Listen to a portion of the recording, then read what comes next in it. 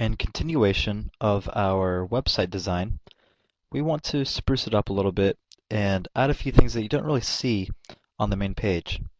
So let's start out on our Settings tab. This is really important for what you might have heard called SEO, or Search Engine Optimization. Let's go down to Permalinks. And right now, the default is set at movfitness.com/Venice $P=123, and it's not really ideal for search engines to look for this. It doesn't consider it a very high structure. So let's go ahead and click on month and name, and you'll see the custom structure show up down here. If you chose month and name, that's actually not that bad. That's probably your best choice out of all of the common settings. But I'd rather take that a step further and delete everything in here except for the post name. Now what you find with that when you save the changes, let's go ahead and visit our site. And when you click on course map, the name up here actually is course map instead of P=123. This is really important for Google whenever it's searching. Okay, so now that that's done, that honestly changes the whole layout of your website, so we get a lot better search engine results. Some of our other websites, you can go ahead and type in Santa Monica Boardwalk, and you'll see here there's one of our races. Same race, same race, same race. So we're easily in, here's the Santa Monica Boardwalk again. We're easily in about 15 out of the top 20 search results just by typing in Santa Monica Boardwalk. We've only had that race around for about 2 months, and the search engine optimization that I'm showing you now definitely plays a part in that. Now last time I didn't show you what a post was, but we're going to go ahead and make a post. Posts are used after you already have the site made, and maybe we want to upload some race results. Maybe we want to add a little bit of information about what's happening at the current time of the year. So these are for current events and stuff like that. So there's already one post in here, and let's just go ahead and delete it. It's kind of pointless. Just shows you how to use the post. Let's click Add New. And let's call this race results for June 6th. And in here, we'll upload all of our race results. We don't have any yet, but you know how to do that once you get them. What I want to teach you is the tags over here.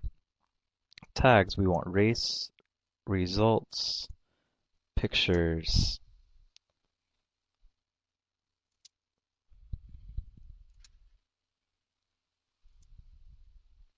After you get all of your stuff, click Add, and you'll see down here all the tags that you used. Now we want to put those in a category, and let's go ahead and click Add Category.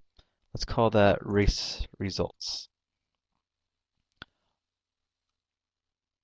All of this is important for your search engine optimization. Make sure you always have tags. Make sure you have it in a category that is appropriate for whatever your post is. And you can even see the permalink up here, race results for June 6th. I think that's appropriate. That'll work. And then we publish.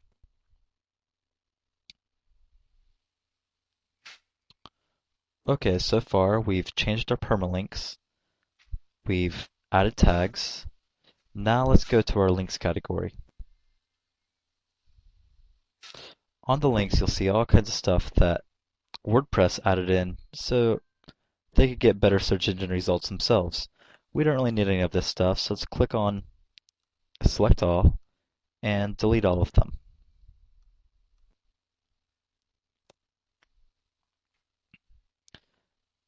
Before, when we were on our main website, they showed up in the far right hand corner. I'll go ahead and show you where they were. We go to our website, and they showed up right down here, right underneath the pages. We don't need those. Also, this information here, I don't like it to be on the main page. It makes it look like a like a blog. Even though it is a blog, we don't want it to look like one. So let's go to, let's see, appearance and widgets. Now, if you have a good blog theme, it will have all of your stuff on the far right hand side over here showing what is on your main page. This one unfortunately doesn't show that, so you have to actually go in and edit the actual code to make that work. So we'll show that in another tutorial. Lastly, we want to learn how to throw in plugins. So let's click on plugins. And you can either add new if you already have some on your own computer, or you can choose find additional plugins from your site. This is usually the easiest because you don't have to drag and drop anything. It's just a one-click install. Let's click on popular. Most of the ones that I use are already in the popular categories. And here's an all-in-one SEO pack. That definitely helps a lot, so let's install it. Click install. Alright, that's installed. Go to popular. And we're going to repeat this for all of the plugins. And I know this might seem daunting, but go ahead and watch this part of the tutorial so you know which plugins I recommend. The Super Cache is also a great one to use. You can read up on the information about these and get an idea of why I recommend all of these. But honestly, they're popular for a reason, so you might as well install them all.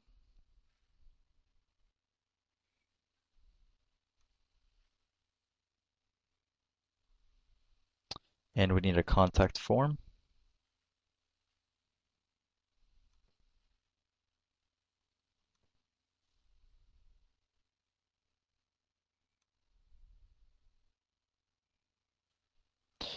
As you can see, there's a lot of different plugins here that you could use.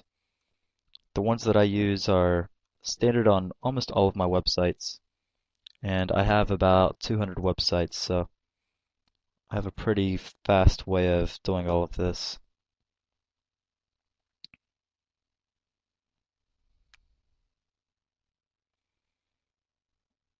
We might decide to upload some YouTube videos later, so I'll go ahead and install this one as well.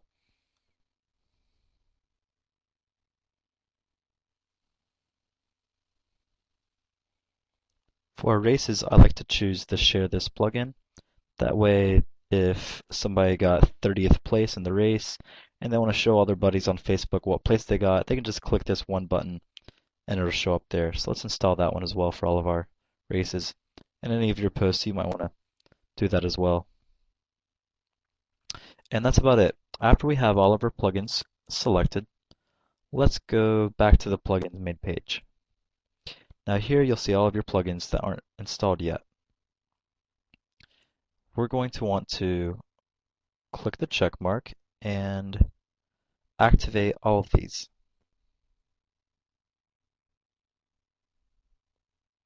And you have some that might show up in the inactive plugins down here. So go ahead and activate them as well. And that's it. So that's how to start the plugins, but that's not the end of the story. Each plugin has specific options and details, so you'll have to go ahead through and read the details for each of those. You could do that by either clicking on the name over here, or if you're really computer savvy, you can click on the word edit over on the side.